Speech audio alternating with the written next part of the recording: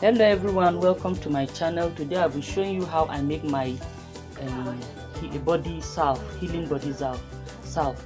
I use shea butter, raw shea butter, rare organic shea butter, and I add my honey to it. This honey is pure unadulterated honey from the source, because I do follow up and make sure that this honey is pure honey, clean honey. So now I use about 2 tablespoons into my shea butter. The shea butter is about 300 grams. And now put in my neem oil. I use about 2 spoons too of my neem oil. The weather is very cool, that's why you're seeing the shea butter is looking very solid. And I get my tea tree oil too.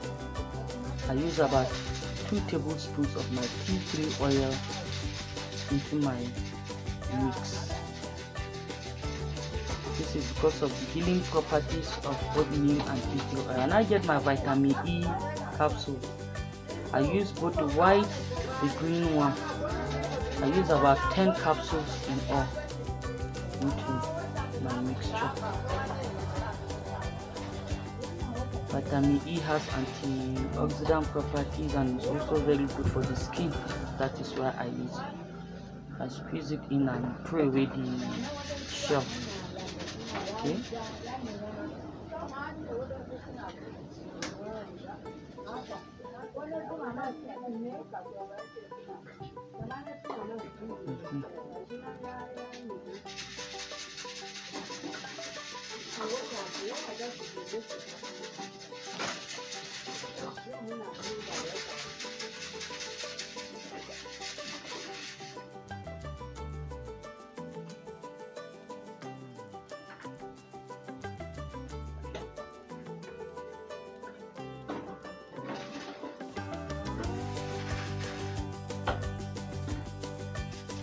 Next, I now add my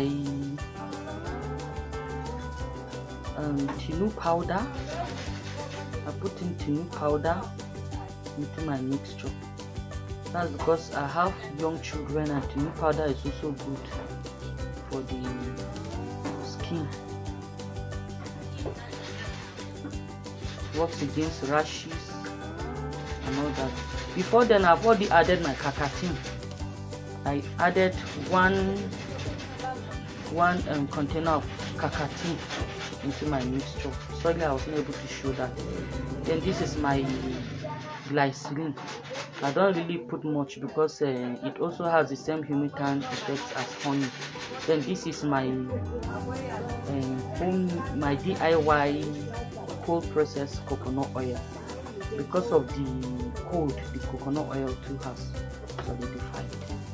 So I put in a generous amount. Then next, I'll be adding my cold processed homemade palm kernel oil. Although I didn't make this one myself, there's a woman I buy it from. This pure palm kernel oil, not the black one. This is the type that is this is the white one, cold processed, not one that is fried. Then this is my vitamin C and then sulfur. I pounded it and poured it into my mixture. The vitamin C, I use 1000 milligrams in international units. I now put in my lemon essential oil, my DIY lemon essential oil, and then I stick blend. This is the final result. This is what we use to rub on our bodies to prevent rashes and